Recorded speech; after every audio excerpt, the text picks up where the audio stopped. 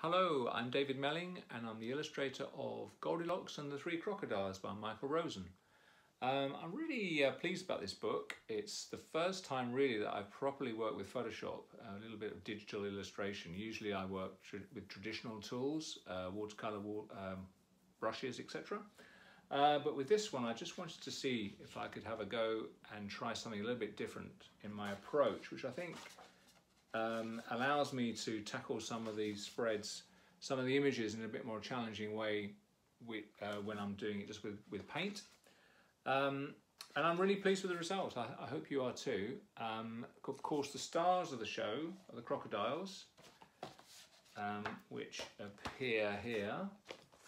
And I wonder whether you'd like to join me in doing a step-by-step of the crocodile. So get your pencil and paper ready and let's have a go. Right, we're going to start with some eyes, and this is Daddy Croc we're doing. So this drawing is a little smaller than I would like just because of I'm squashed into the corner of my studio because of the light. Anyway, two squinty eyes. I'm going to put two lines underneath there as well because he's always a bit grumpy, is Daddy Croc. I don't know if you call him Daddy Croc or not. Top of his head is like that. Now the top of his snout is a wiggly line which I tend to count, so if you watch what I'm doing, 1, 2, the third one is round a bit more. You bring the line back up here and curve it round, and that's like his mouth.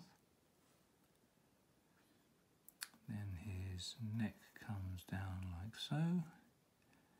On this side I'm going to bring a line slightly in, which is a bit like his bottom lip. And the line down there is a bit wider at the bottom than the top.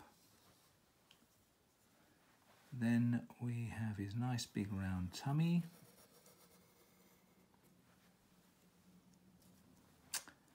Now on this side, there's going to be, you'll see why in a minute, it's going to look a bit odd. There's going to be a slightly curved line like this,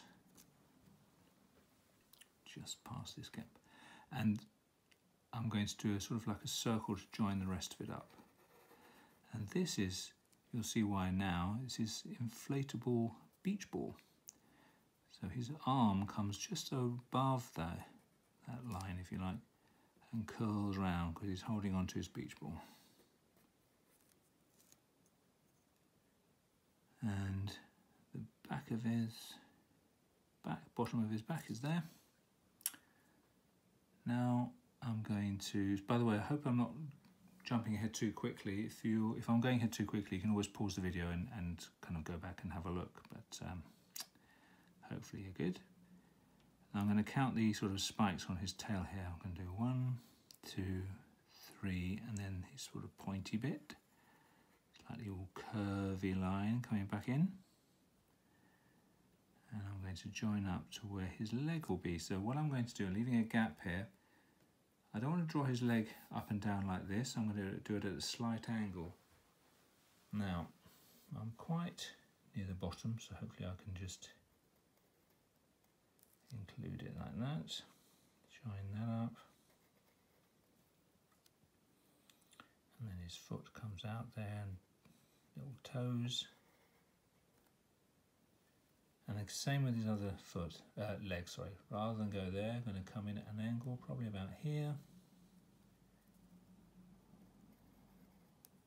More so, actually. Those 3 toes. Like so. Now his arm on the other side is behind his body, so he's putting it on his hip, if you like that. Now I'm going to do sort of his body markings, if you like, his textures. So we're going to do this sort of like it's a string of C's, and it comes away from the side edge of his body like this.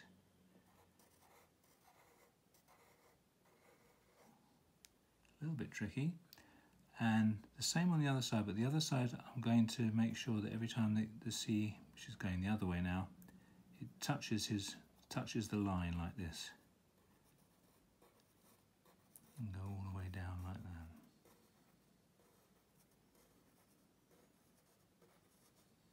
And that way it just looks like he's not looking you straight on. I quite like that.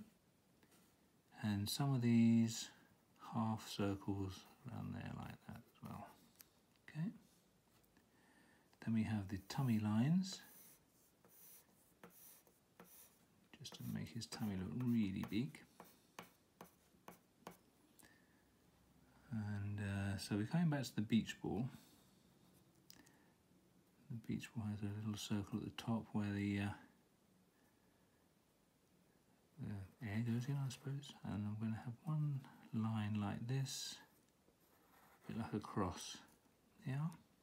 Now I'm going to colour it in with just this pencil, but if you want to use different colours, that'll be great.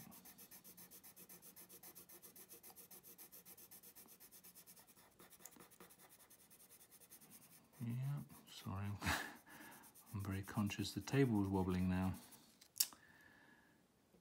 Okay, I'm going to just slightly give a bit of shadow here to make it look like this is leaning against his body. I've noticed up here I've missed his teeth, so there's a few teeth to put in. Now I think he doesn't go to the dentist very often, which is probably why he's grumpy. So he's lost probably one or two teeth, so put in however many you want to. Where are we now? Yeah, so I think we're going to do a little shadow at the bottom there. And you know what, just to finish off, I'm going to give him his sunglasses. So I'm going to put one heart top of his head like that, and one a little bit to the side like that. So then we fill these in, because he's wearing them on the top of his head rather than, and we do a line, join the line there, and one line there, and one line there. And there we go. That's Mr. Croc, Dad Croc, whatever you want to call him, looking a little bit grumpy.